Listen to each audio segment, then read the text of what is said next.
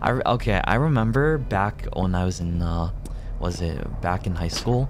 Me and my friends were hanging out, and we went out to hang out in an arcade together, right? And it got super late, so it was like maybe 11 p.m. at night or 12 a.m. at night that we left the arcade, and then we were going to take a trolley back to our back home, and then like there was like no dude at the ticket area, right, to take our like cards or tickets or whatever, and we didn't know what to do, so we thought, okay, let's just jump over, right? And then like as soon as we jumped over, the alarm went off for like a while, and then we thought we were in trouble, right? Because we heard a bunch of like, you know, alarm noises because it detects that when you jump over the ticket thingy, and then we're like, oh shit, are we done for? And then nothing ended up happening actually. Like nobody came for us, nobody tried to, I don't know.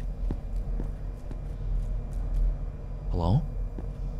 Nobody tried to come after us, and we didn't get in trouble. We just like got on the train and our trolley and then went back home, and yeah, that was it.